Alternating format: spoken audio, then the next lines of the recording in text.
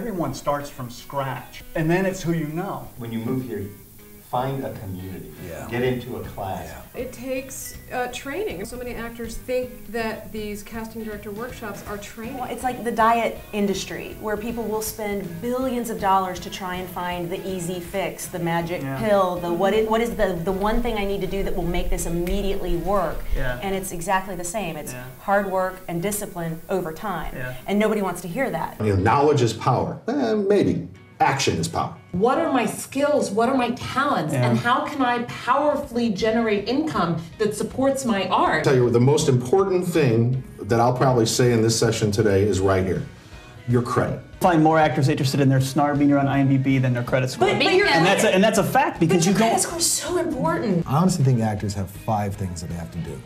Show up on time, which I wasn't great at today. I'll let you mull the irony of that. A more successful actor auditions on a continuum, and each audition isn't an event of itself. You're not going to be right for every part you go in on. I always take the attitude of, I'm ready to be wowed. Your goal going into the room should not be to book the job. It should be to make fans. Oh man, you were great. You know, I'm sorry, but like I really need to cast somebody older than you. And he said, okay. You know, it's like, you know, this other part. And I tried out to him. Like, well, yeah, sure. I went to his car where he had like a different shirt, shaved like his facial hair off, came back in, and blew me away and got the gig. In television, you cannot fuck around with the words. This is not PBS. We're letting it go. The gloves here. I went into this audition for NYPD Blue, a interrogation scene right when Jimmy Smits had gotten the show, and he's supposed to be choking me up against a wall. The casting person was across the desk, big desk at Fox, and there was no way that person was going to be throwing me up against the wall. So the scene started, and I choked myself, and I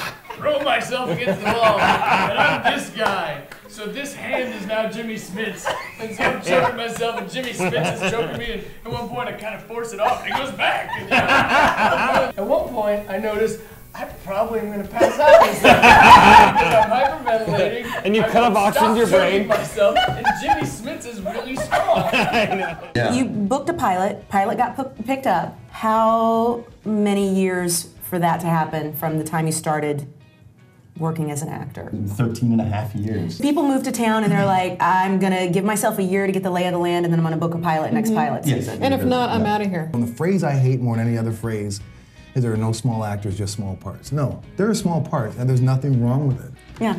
I mean, does anybody have any fucking idea what an accomplishment it is to get 4 lines on a television show in Hollywood? The greatest testament to Marcy's persuasive ability is that she's turned more than a couple no fucking ways into actual people who were in the movie. Lindsay Lohan in the first Freaky time. Friday. Oh yeah, that's absolutely right. This is all good shit too, because she came in and she showed up and she decided she needed to be tan for the audition. She came in and she was like For the screen orange. test. She was orange. She was like oranger than Snooki, you know what I mean? She was like Syracuse, or you know, football players, you know, like in the war paint, and we were like, you know. I remember I'm running camera for a pilot, and these 2 guys came in, and it came down to them 2 in the room. It was a guest star that probably would have occurred, and I remember sitting there going, like, now I'm 2 years in, and I'm bitching to my roommate, and I'm going like, why the hell am I not getting pilot auditions? What the, you know, and you're all mad. When they laugh and producers go, yeah, what do you think? And we got this guy, and we got this guy. And they looked at Eric, and Eric goes, they're great. I've known them both for 20 years. I think you find after a while that if you are putting out this great energy, people will want to be around you.